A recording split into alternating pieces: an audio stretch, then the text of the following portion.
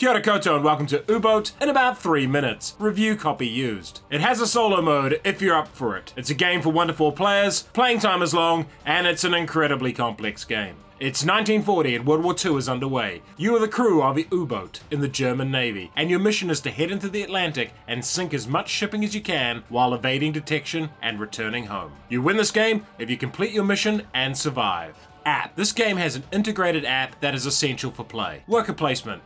Each action in the game requires crew to be in the right place to work. Player turn. There are 4 crew positions, each with their own responsibilities. The first officer controls the app. In here you will select the mission you want to do. You will also manage a variety of tasks within the app, including assigning people to repairs, entering the ship's course and depth, and using the periscope. As well as the app, the first officer controls the blue figures, has to manage the event deck, and track the welfare and medical condition of the crew. They also have the Enigma codebook and visual identifications. The navigator takes the mission map and navigation tools, controls the green figures, and also the crew's dinner. Navigating uses the navigation disc. The first officer will give you your course and your contact's bearing, course, and distance. For example, set your course to 290. The contact's bearing is 42, and their course is 70. They are 2 nautical miles away, so you place your sub and the contact on the mini-map. Turning to course 350 would lead you on an intercept. The engineer controls the brown figures and the ship's depth and speed. They also monitor the ship's status in regards to damage and repairs, and the tools and toolkits. If things get bad,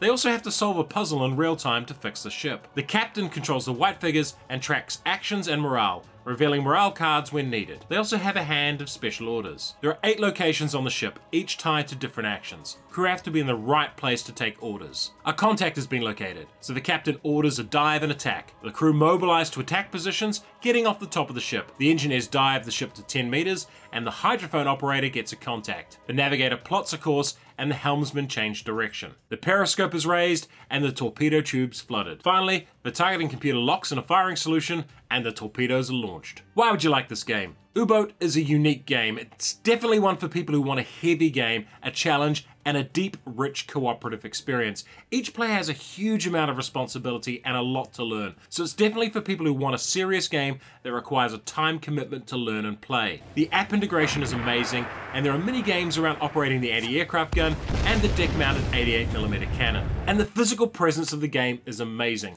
That U-boat in the middle of the table sets the scene for the game like nothing else. The best thing about this game is the genuine sense of teamwork you get. When your plans come together, it's a mighty sense of achievement.